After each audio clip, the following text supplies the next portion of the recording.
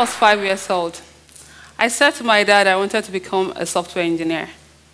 Yes, I didn't say medical doctor because at that time, that's what is kind of common.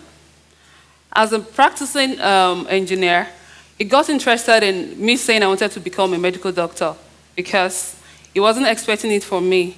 All he has been thinking about is one of his children, the son, would take after him. My journey as a tech woman has been full of so many adventures and a lot of risks as well. So I took one of my risks sometimes in 2015 when I went to a school in Lagos, Nigeria, to take them down on the water via virtual reality.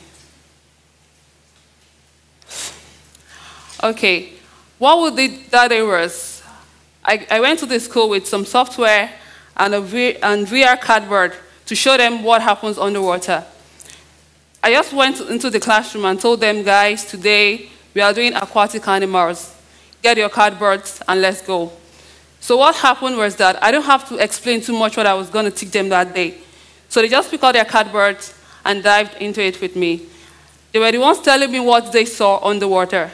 They were the ones saying, wow, I saw sharks, starfishes. So I didn't have to explain all that to them. So for me, it simplified education, how to explain things to kids in the classroom. The second one happened at a school in Port Harcourt, Nigeria. What happened there was that a couple of students were shown how to use their mobile phones to turn into a projector.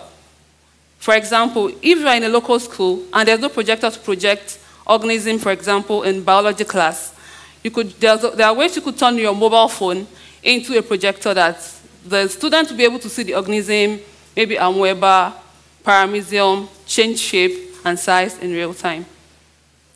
The third one was at IDP settlements, still here in Lagos, Nigeria. I went there, I wanted to teach them. Of course, because of the Boko Haram insurgency, they've been let out of school for a very long time.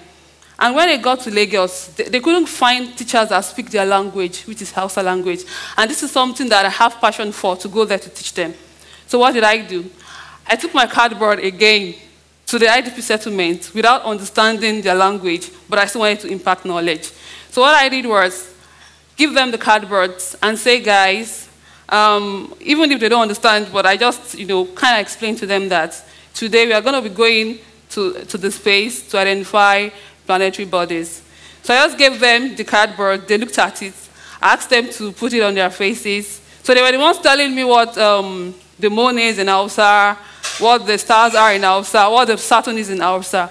So at that point I learned that another thing VR could do is break language barrier in education. I wouldn't have been able to impact knowledge into them if I couldn't get another way around speaking Hausa. So that happened and it was a success. So of course, some people could say there's no big deal in virtual reality. It's been used everywhere in the world. Of course, I agree with the person that said there's nothing new under the sun, right? I agree, but I quoted this part of it for myself that says, even if there's nothing new under the sun, Nigeria is kind of a sun for me, so I could create something new under my own sun. Thank you.